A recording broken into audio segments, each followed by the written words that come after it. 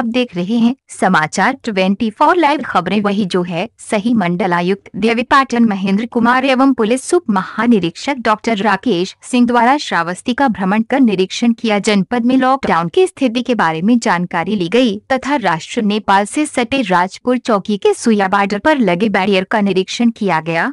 आवश्यक वस्तुओं की आपूर्ति की स्थिति के बारे में संबंधित अधिकारियों से जानकारी ली तथा आवश्यक दिशा निर्देश दिया गया। आइसोलेशन वार्ड सहित जनपद में बनाए गए क्वारंटीन वार्ड की स्थिति का जायजा लिया गया।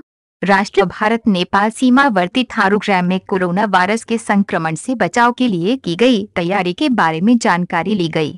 इस दौरान जिलाधिकारी सुश्री यश रुस्तगी, पुलिस अधीक्षक श्री अनूप सिंह, अपर पुलिस अधीक्षक श्री BC दुबे, क्षेत्राधिकारी नगर श्री हौसला प्रसाद, SSB सहित अन्य अधिकारी कर्मचारीगण उपस्थित रहे। श्रावस्ती से रमेश गुप्ता की रिपोर्ट।